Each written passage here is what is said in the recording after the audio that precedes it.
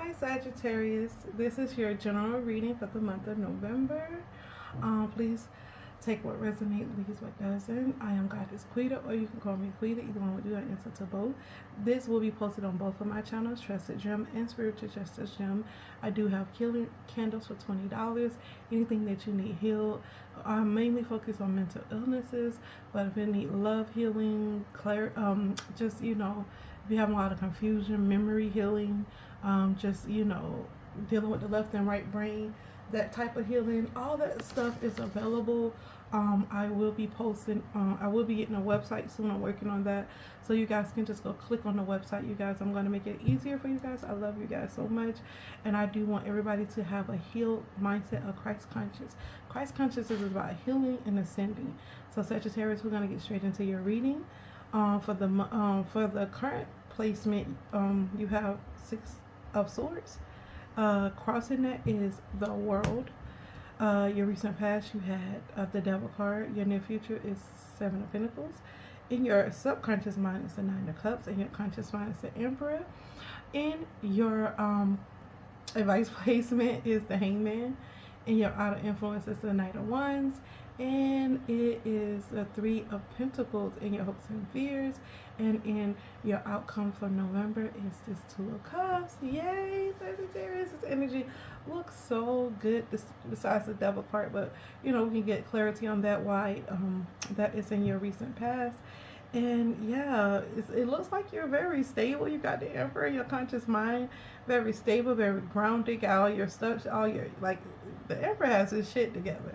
And what it's telling me, because I have this Aries in the background, so you definitely given rising from the ashes, Phoenix, definitely stability, definitely fiery energy. But it's that, it's that mature Aries energy. It's that mature energy that I'm getting. Like, I've been doing this, I'm on my shit, just very subtle confidence.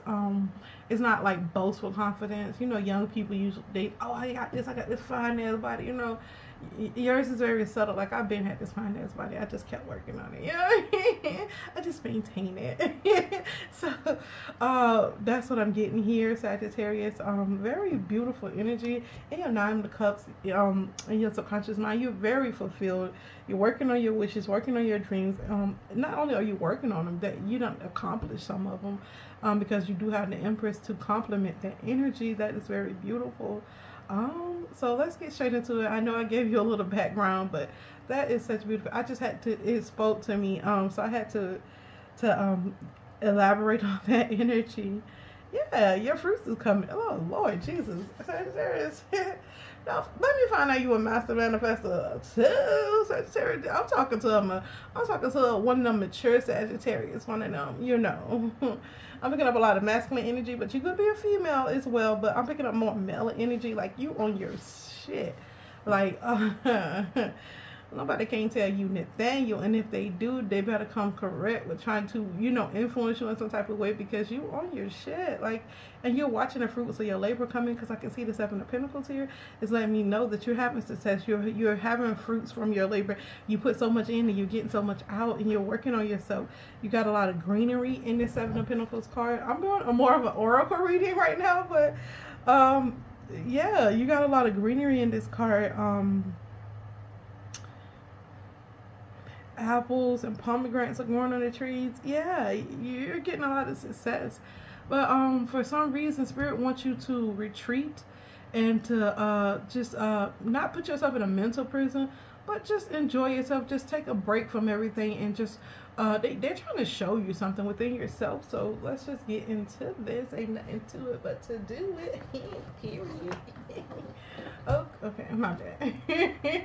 Child. You know how I do. Y'all know how I do.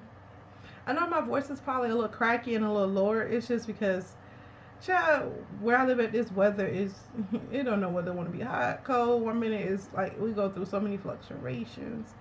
So, I'm just cleaning these next cards that I'm using to clarify each and every one of these. Alright, alright, alright, alright. Alright, Sachi, so now we got the clarifiers cleaned.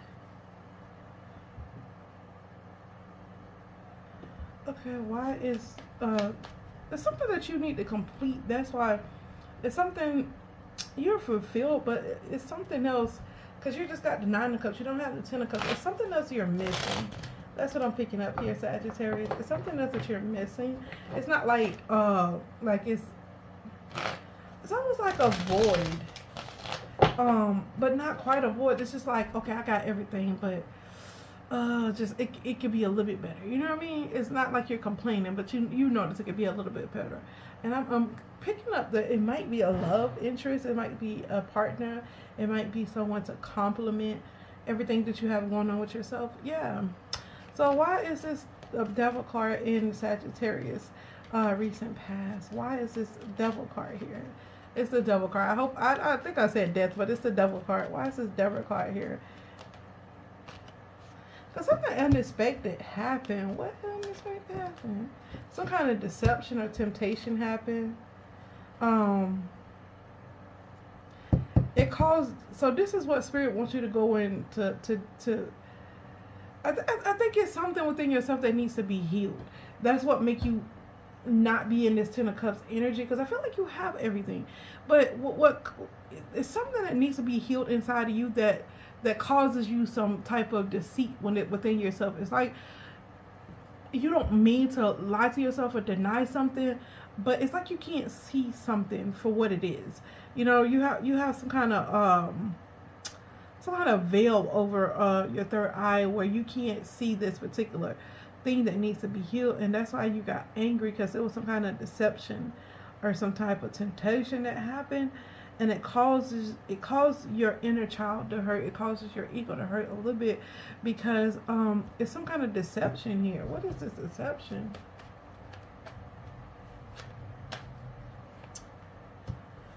Definitely something to do with a partner, with a twin flame, with a twin flames that come out. So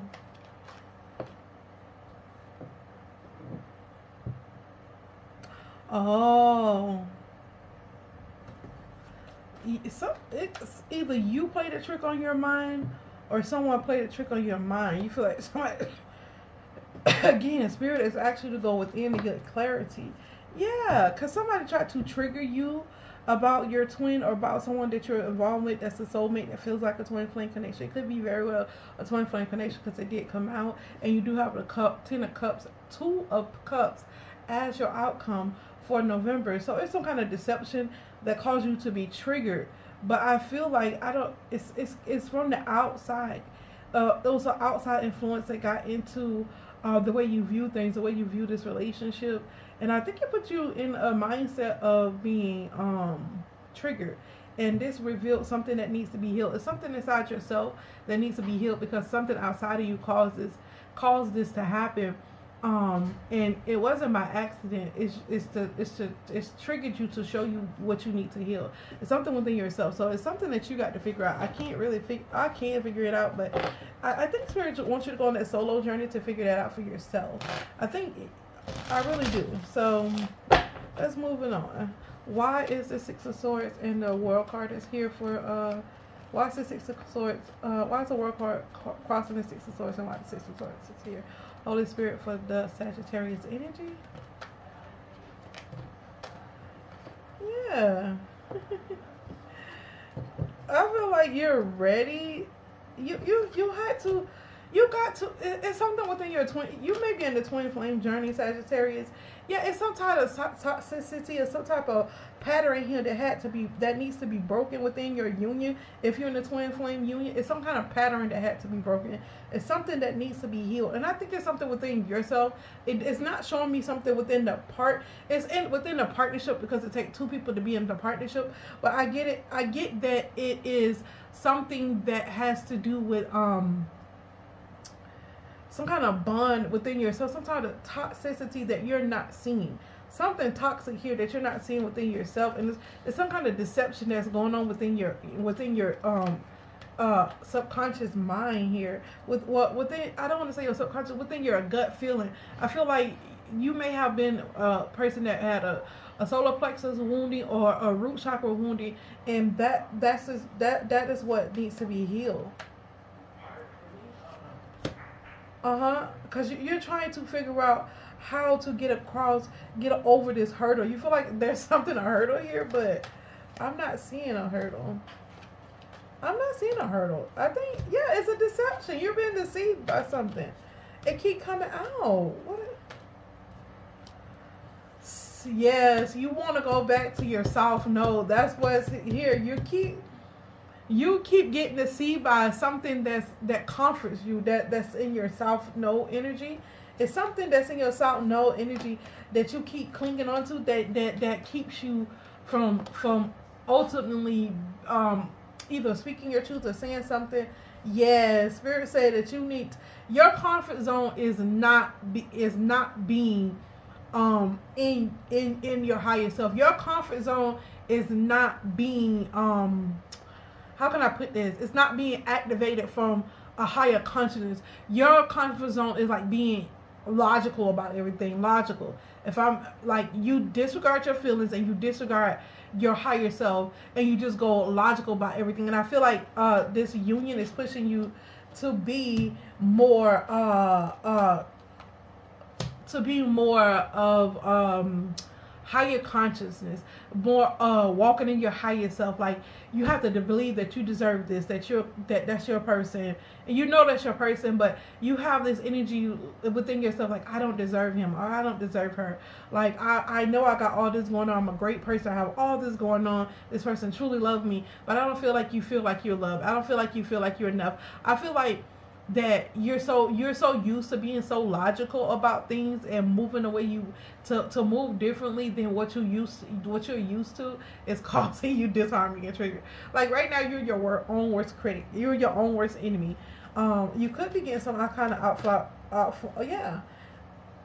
somebody is making you something within yourself, within your this twin flame union is making you put you in disharmony, triggers, and conflict, rejection. But it's because you're hooked to some kind of debt. Somebody's hooking your career, your contract, to some kind of debt contract. Yeah, like, it's like you being in this contract is almost like it's like how can I put it? This is your wish fulfillment, but it's making you feel like, I have to be this, like I'm caged into doing this. And you have free will, baby. You have free will. If you want to go outside this contract, you can, but I mean, this is what you're here for. It's like something with, you need to be transformed. That's what Spirit said. Something needs to be transformed. Yes, it's a breakthrough that's going to happen for you soon, Sagittarius. It's definitely a breakthrough that's going to happen, and then you're going to start seeing things from a new perspective. But you do need to activate your higher self, and then that'll put you at ease, because I feel like you cannot navigate just moving off emotions or moving off logic or moving off just creativity. You definitely need your higher self to guide you through these things, because it's some kind of deceit that is around you or within you that you're not seeing, and it's causing you to be triggered. And what you need to learn how to do is rely on your higher self. This is why the Hangman card is here. It makes so much sense now.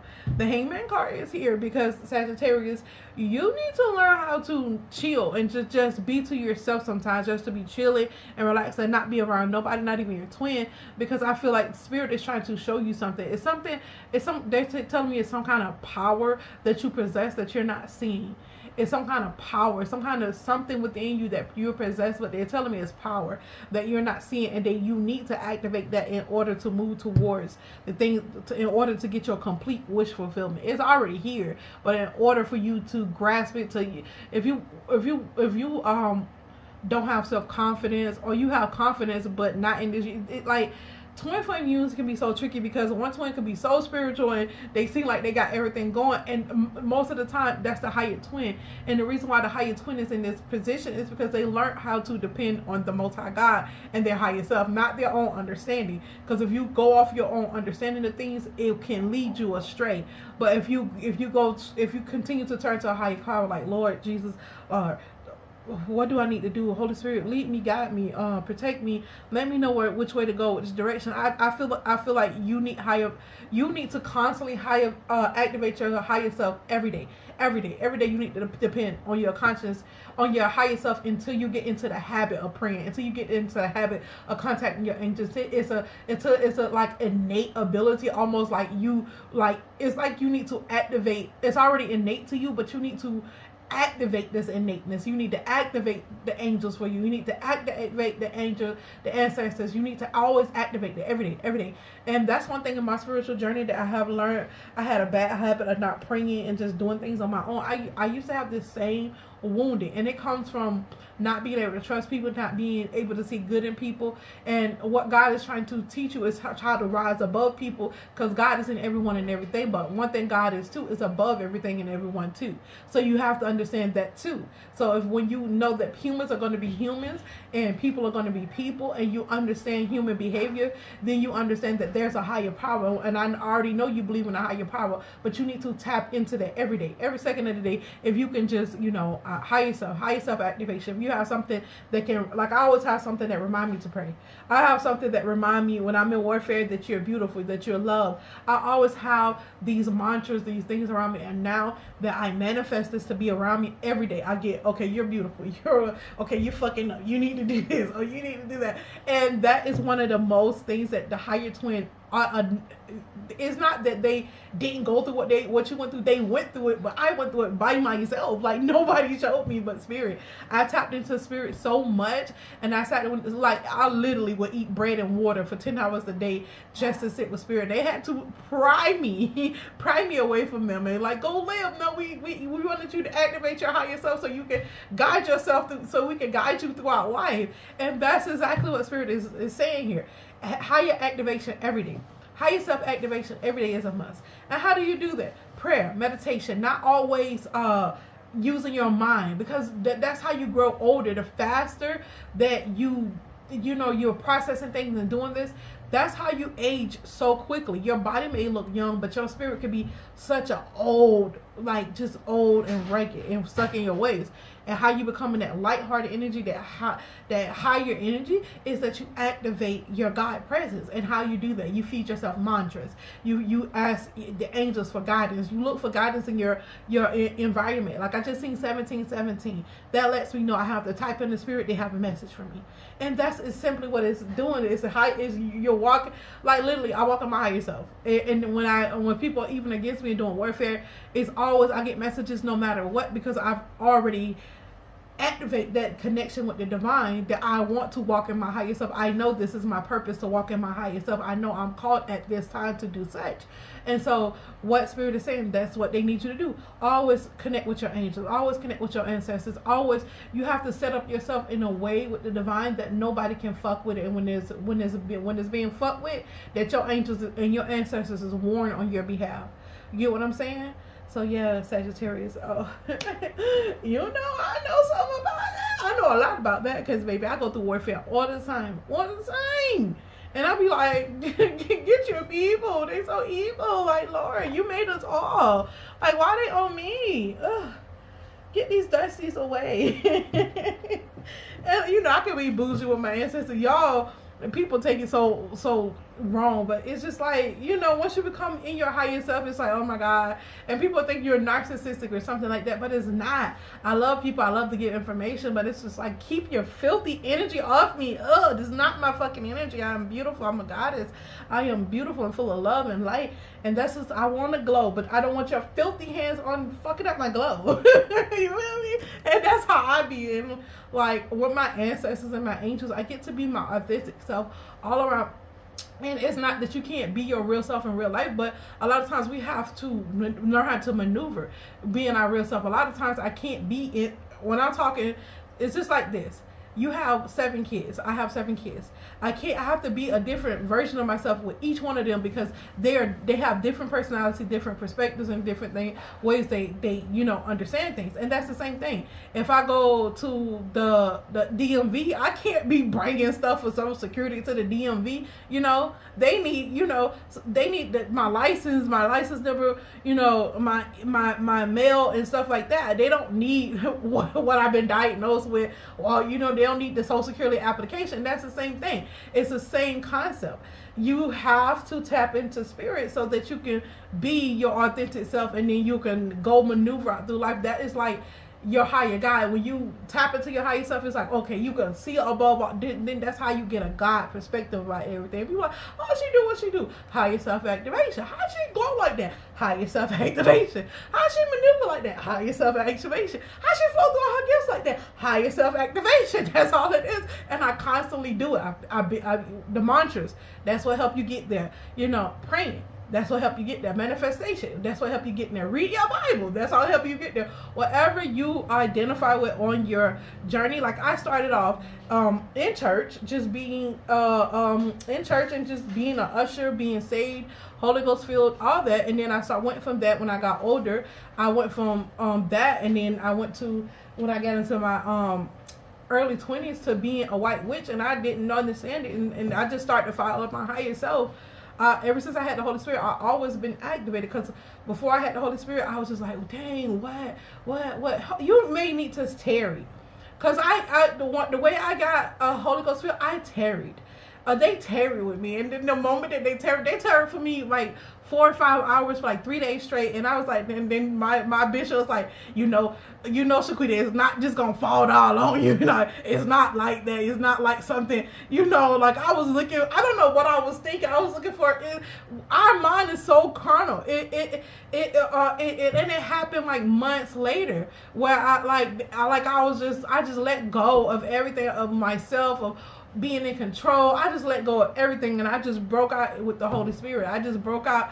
I was dancing. I was all over the church, and I couldn't remember. I just remember feeling so good, so free, so beautiful, just crying and just like, oh my God, like just feeling so renewed, like I'm a new person, like I'm a new being. And that's how I activated my higher self initially, not even unconsciously. I had my pastor when I was 16 years old tarried with me. He tarried with me. I'm trying to tell you, they tarried with me and my sister. It was a bunch of us. It wasn't just me by myself. It was a bunch of us in church, and what they call a tarrying service, and that's what it is. It activates your higher self. They don't use those terms because we was from slavery and all of that stuff. And so they did it in a religious way, not knowing that that's higher self activation. Your Holy Spirit is just your higher self. And everybody has a higher self. And that your higher self is what taps you in to the higher conscious, which is leading you, guiding you. And just like they say, is one holy grail, one holy thing for everybody. And it's true. It's just true. That's true.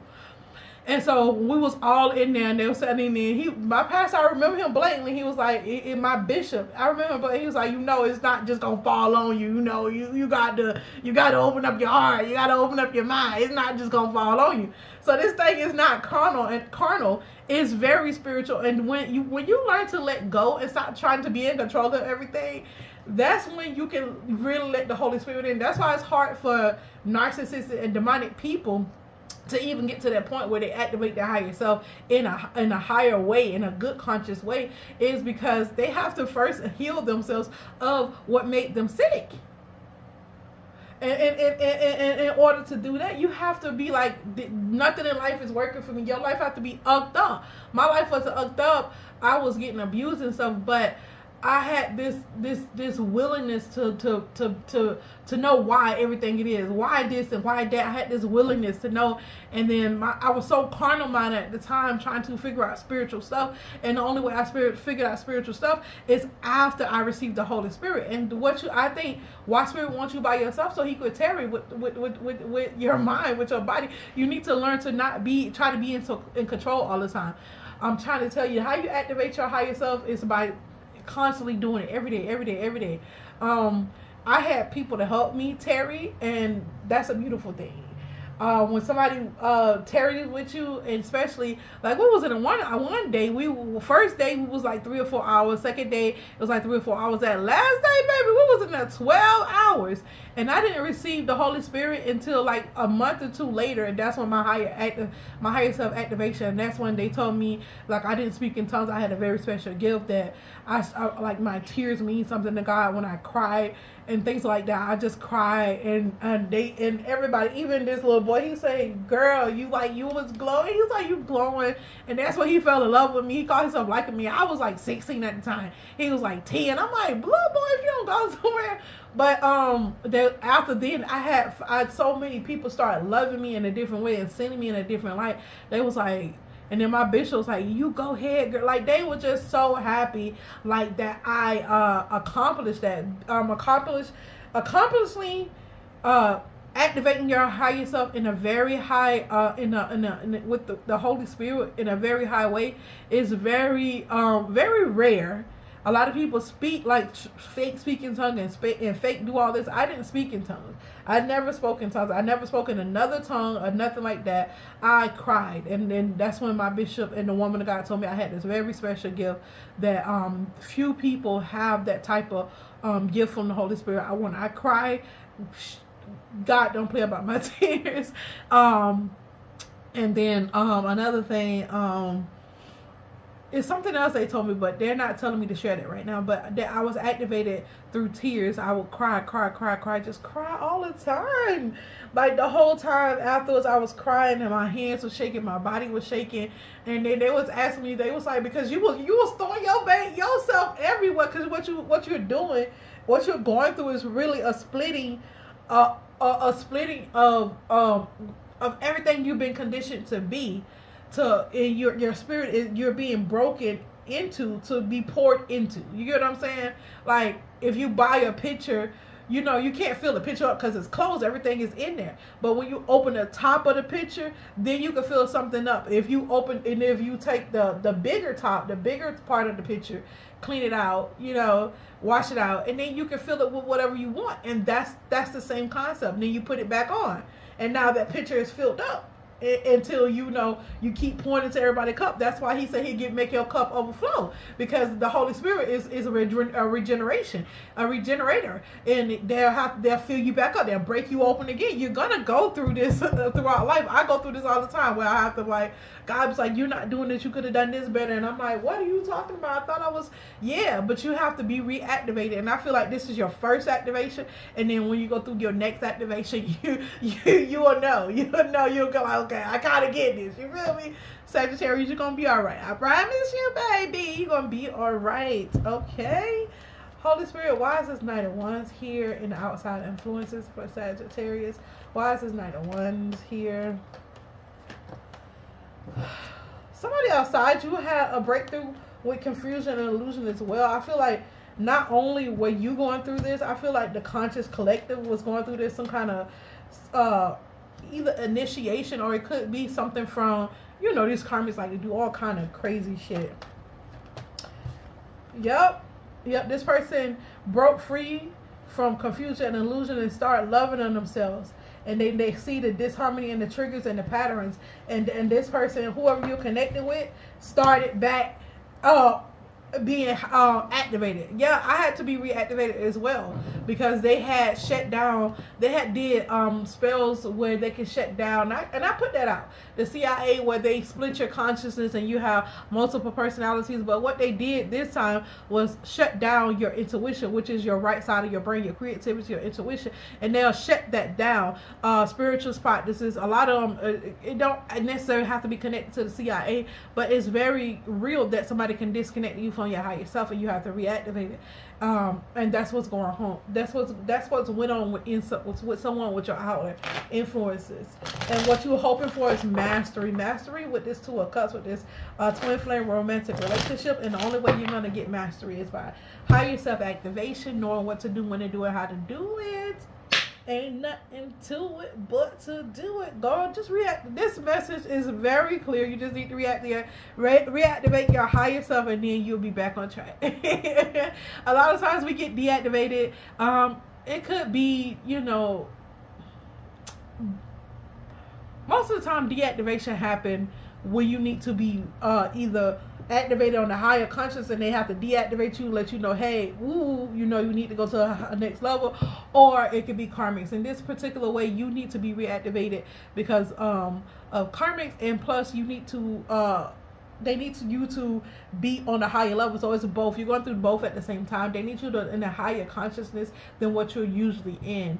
And since you're in this, so you understand that this twin flame connection is real, and you're trying to master it, then you need to really stick to your guns when it comes to spiritual aspects of your life.